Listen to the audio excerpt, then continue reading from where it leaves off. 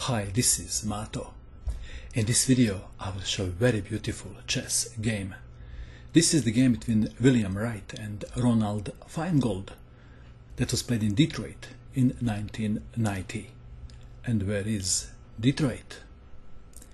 Detroit is the largest city in the United States state of Michigan.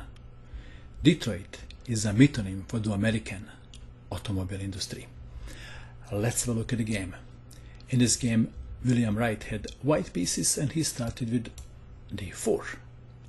Finegold played d5, c4, Queen's Gambit. But now, e5, Albin Countergambit. Pawn takes pawn, d4, and white played e3. White was hoping for pawn takes pawn, and then queen takes queen check, king takes queen, bishop takes on e3, and white is doing well.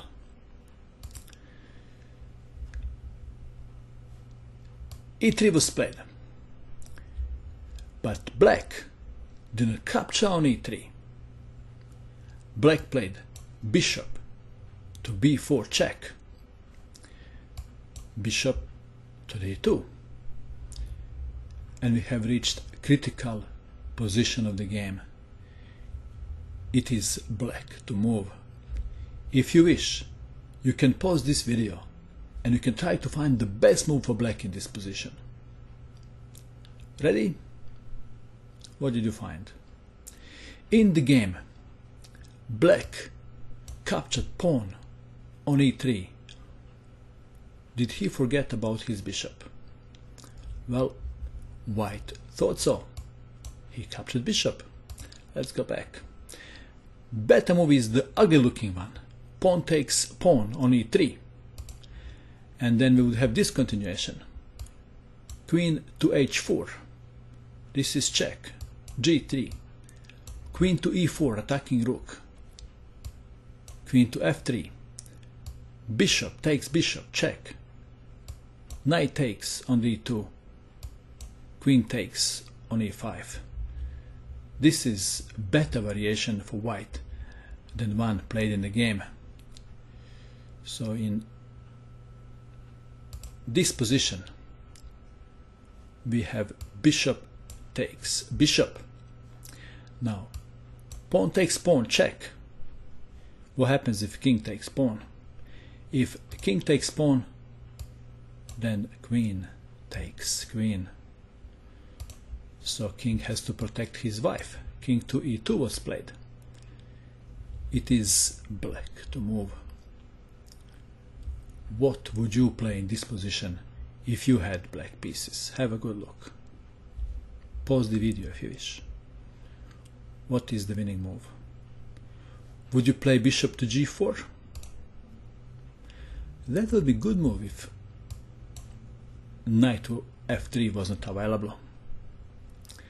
So in the game, black captured knight, promoting it to the knight, check. And now if rook takes knight, what happens then? Then bishop to g4, check. And black is winning, white queen. So in this position, king to e1 was played. Queen to h4 check.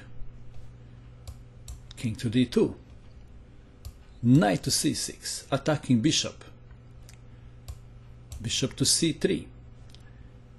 Bishop to g4 attacking queen. Another piece came into the game with a tempo. Queen to e1. Castling queenside, check. King to e3. Queen to g5, check. King to f2. Rook to d1, attacking queen. Queen to e4. Bishop to f5. No rest for the wicked. queen to e3. In this position, black played a move and white resigned. What would you play in this position if you had black pieces? Black captured bishop on f1, check. And white resigned in view of this continuation. King takes rook, queen takes queen, and now if rook takes on g1, white is losing in all variations, but this is the shortest one. Bishop to d3, check, mate. Let's go back to our critical position.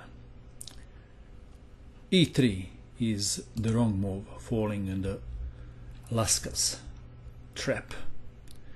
The right move is knight to f3, and after knight to c6, g3, and if knight from g2 is 7, bishop to g2, knight to g6, bishop to g5, queen to d7, castling kingside, and white is better. And that is all. I hope that you enjoyed watching this video. I wish you good luck with your chess, and bye for now.